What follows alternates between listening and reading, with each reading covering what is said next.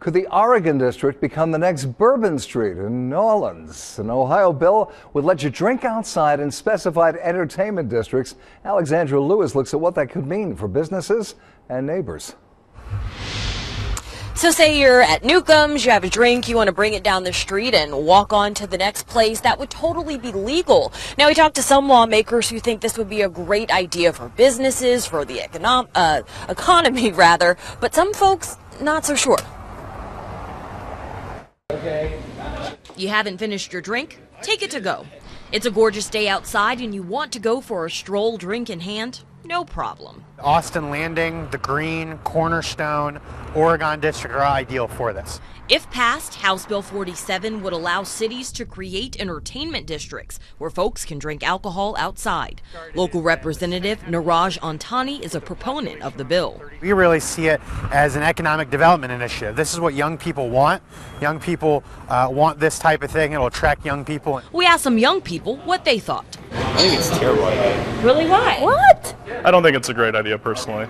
Being outside the bar, drunk, and drinking.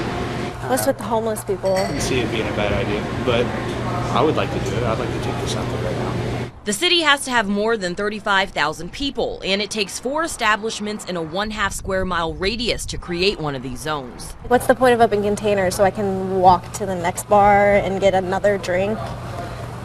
Like, everything is so close. Like, I think I'll survive the 20-second walk without alcohol. I just wouldn't want to be responsible. Brad Hull is a bartender at Jimmy's Ladder 11. I don't want to sell you beer here and then have you walk out on the street with it and then you're like, oh, we overserved that guy that's walking down the road. People going to their car with open containers.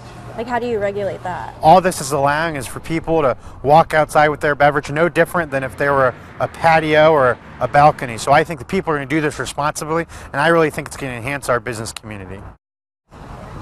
Now, the bill passed in the House yesterday. Now it's going to go on over to the Senate. Now, Representative Antani told me today that they're really looking to pass this bill before the big all-star game that's going to happen in July in Cincinnati. We'll keep you posted with what happens. Reporting live here down in the Oregon District tonight, Alexandra Lewis, Fox 45 News.